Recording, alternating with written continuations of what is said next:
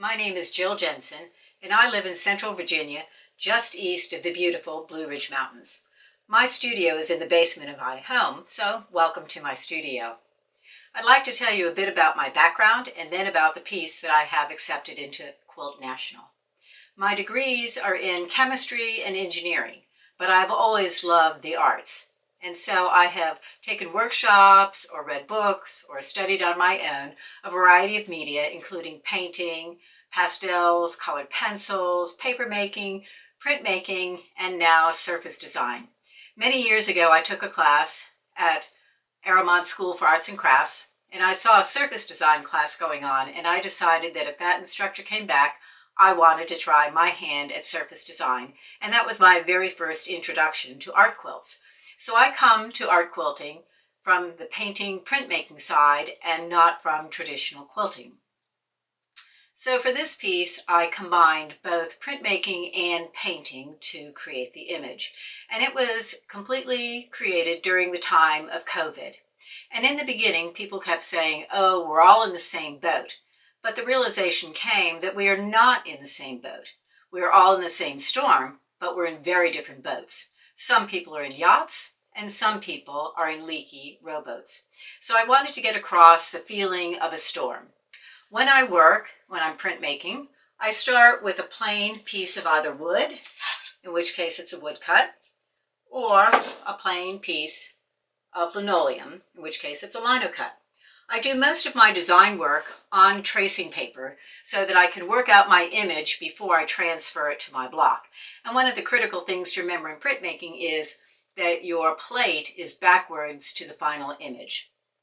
So for this one, I worked on a very large piece of tracing paper, and I do an outline sort of drawing. I don't put in all of the details, just the outline. And I transfer that image to my printing plate. And then I use very sharp tools to carve away where I don't want the ink to go. So there are U-shape and V-shape gouges. In this case, I used a piece of linoleum that is 24 inches by 36 inches. So I transferred my image to the plate, and then I carved the design.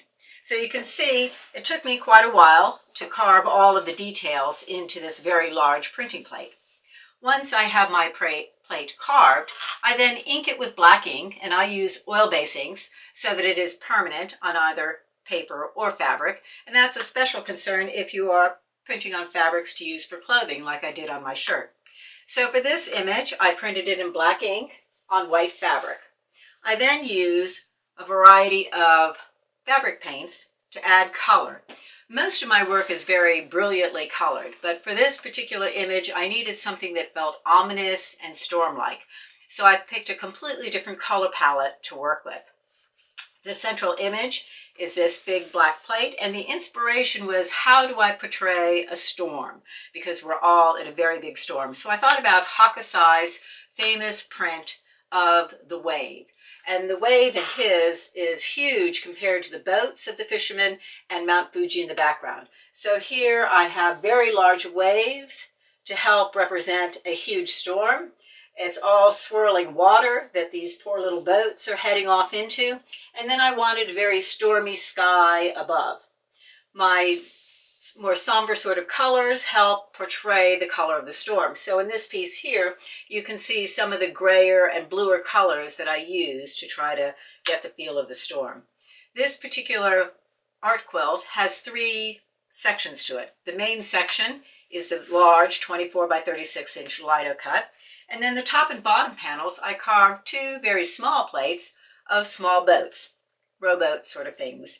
And in them, I printed them in random directions and then painted it a gray color so that it would feel like the boats were being tossed around in the storm.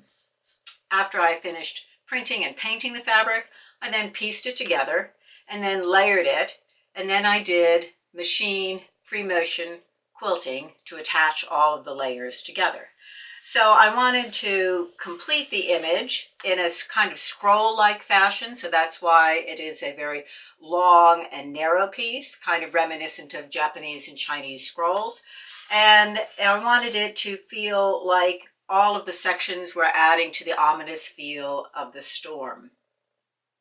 I hope that answers some of your questions about my particular piece, same storm, different boat. And if you have any questions, please contact me through my website, www.jilljensenart.com. Thanks and have a wonderful day.